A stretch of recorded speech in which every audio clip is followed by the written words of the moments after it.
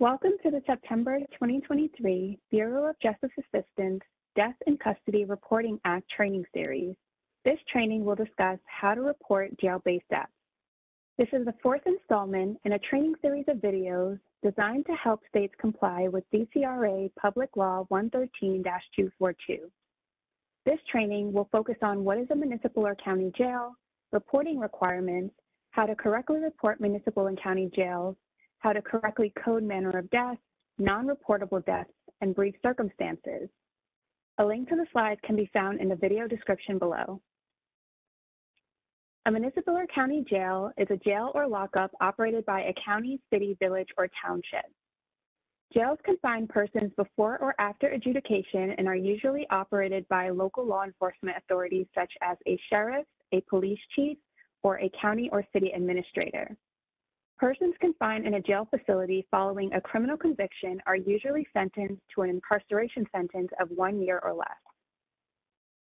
SAAs should work closely with local and state agencies to obtain the information they are required to submit to BJA, which includes a decedent's demographic information, the date, time, and location of death, the name of the department or agency that had custody of the deceased, and a brief description of the circumstances surrounding the death. BJA recommends that states implement policies and procedures as well as agreements with state and local agencies to ensure complete decedent records are reported to the SAA in a timely manner. Municipal and county jails, including privately operated jails contracted out by the state, should be reported as municipal or county jail for Question 3D. For example, Hempstead County Jail and Detention Center is operated by the Hempstead County Sheriff's Office in Hempstead, Arkansas. Decedent records should indicate municipal or county jail for Question 3D. In jail-based scenarios, the most common manner of death selected by SAAs is natural causes. For deaths resulted from COVID-19, medical examiners will often rule these deaths as natural causes. However, for the purpose of the DCRA data collection, others should be selected with COVID-19 indicated in the open text response. For deaths resulted from an overdose, medical examiners will often rule these deaths as accident. However, for the purpose of the DCRA data collection, others should be selected with overdose indicated in the open text response. Please note, execution should never be selected for jail-based deaths. Please take some time to review the other scenarios and corresponding manner of deaths in the table. Deaths that do not need to be reported to BJA include those that occur whilst an individual is on parole or probation, except when the manner of death is use of force by law enforcement or the individual has been paroled to finish their sentence in a halfway house contracted by the state and the death occurs within the facility. Medical parole or compassionate release, except when an individual is on medical furlough but had been expected to return to custody following treatment. Work release, except when the death occurs within a work release center under state contract. Please note, deaths of individuals who are under supervision who die while outside of the confines of their location of custody are not reportable. For example, if the death occurs while the individual is outside of the facility on work release assignment, it is not reportable. Other deaths that do not need to be reported to BJA include those that occur whilst an individual is on an ankle monitor or another GPS device or in a halfway house not under state contract, except if the death occurs during the process of arrest. Deaths of police officers and correction officers are also not reportable to DCRA. For more information on non-reportable deaths, please review the DCRA reporting guidance and frequently asked questions available via the BJA Death in Custody Reporting Act webpage.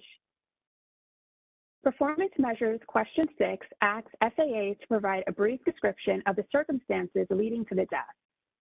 If the death occurred outside the jail, for example, at a hospital during prisoner transport or escape, please provide the exact location of death in Question 3C and the jail facility name the decedent was in custody of in Question 4.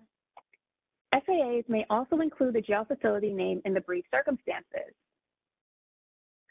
In this example, we show how to answer Question 3C, Question 4, and Question 6 for John Doe, who got into a physical altercation with one of his cellmates at the City of Las Vegas Detention Center and was transported to the University Medical Center where he later died. Insufficient brief circumstances provide no detail or very few details regarding the death in custody. As a result, BJA is unable to confirm whether the death is reportable. For example, any record that repeats the manner of death or says unknown, not available, or not applicable. The only exception is when an SAA indicated the manner of death as unavailable, investigation pending. Sufficient brief circumstances provide clear details regarding the death in custody. As a result, BJA can confirm the death is reportable. When writing brief circumstances, BJA asks that you provide as much detail as possible, specifically the who, what, when, where, and why. BJA should be able to discern that the death is jail-based by reading the details provided in the brief circumstances. The following are some examples of insufficient and sufficient brief circumstances. As you can see with the examples presented, the sufficient brief circumstances provide details that allow BJA to clearly determine that the death occurred while the decedent was in custody of a jail and provides clear context leading up to the death. The sufficient circumstances also support the selected manner of death. For example, when looking at accident, the sufficient brief circumstances indicate that the decedent had a seizure while sitting at a table in the day room of Elmore County Jail, fell backwards, and hit her head on the concrete floor. She was taken to St. Alphonsus Regional Medical Center, where she later passed away at 5:44 p.m.